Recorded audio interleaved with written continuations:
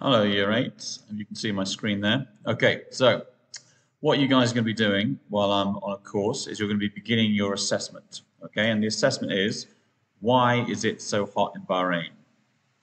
Um, so I'll go through this really quickly because you need to crack on. So this is the tasks. You're going to be finding out what factors affect climate, why they affect climate, and then link to explain Bahrain's climate. Okay, so what, why, linked to Bahrain. So each one, air pressure, what is it? Why does it affect rain and temperature?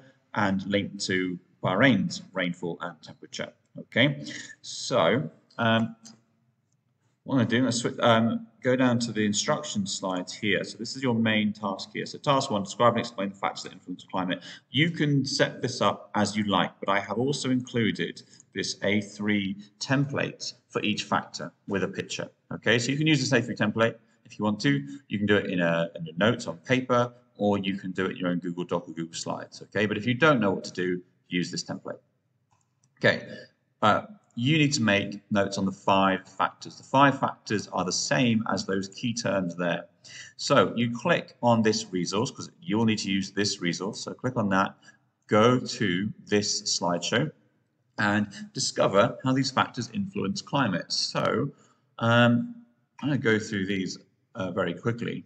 Okay, right, first one is latitude. So firstly, what is latitude? Latitude is simply your distance from the equator in degrees. Imagine if I put a protractor here and we've got 30 degrees, 60 degrees, 90 degrees, so that's a right angle triangle if you go along there. So the North Pole is 90 degrees north, the South Pole is 90 degrees south.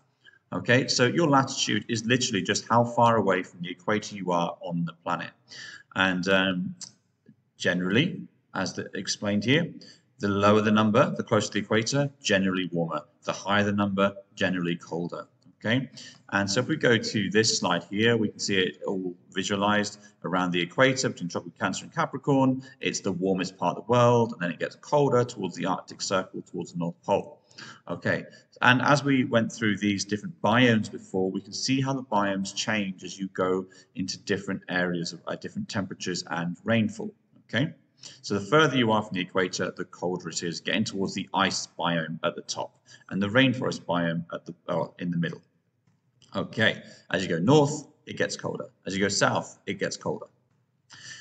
There you go. So, going on from that, hotter, colder at the poles. So why does this happen? Okay, and we've got 2 reasons. Okay, 2 reasons. We have the equator receives the most amount of sunlight, and if you were to measure it using a sunshine recorder, you would see that it, or read that at the equator, each square meter of the ground, imagine a meter on the ground, put 4 meter rulers together in a square shape, you've got 1 square meter. Each square meter receives on average 320 watts of solar energy. Okay, that's at the equator. Now, as we go to the North Pole only receives 60 watts of solar energy per square meter. So it's receiving a fraction of the energy that the equator is receiving. So therefore, the equator is going to heat up much more than the North Pole. In fact, it's just going to keep on heating up unless the energy is moved around. So that's one reason, okay? So the solar energy is more intense at the equator. The second reason, I just point out here that UK receives about 140 watts per square meter. UK is about here. Okay, so you can see it's less than at the equator, but it's more than at the North Pole. So it's warmer than North Pole and colder than the equator.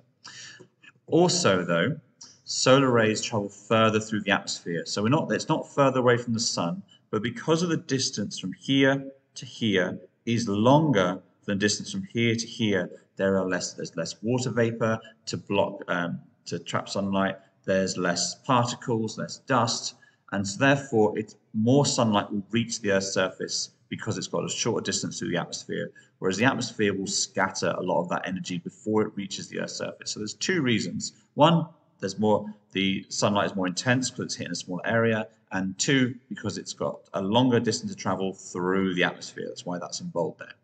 That's that one. Okay. So this links to Bahrain. So Bahrain is close to tropical Cancer and is located in the part of the world that receives more intense sunlight than places further north. More intense sunlight leads to higher temperatures. Okay, I'm only going to go through that one. I'm going to hand it over to you to make your notes now.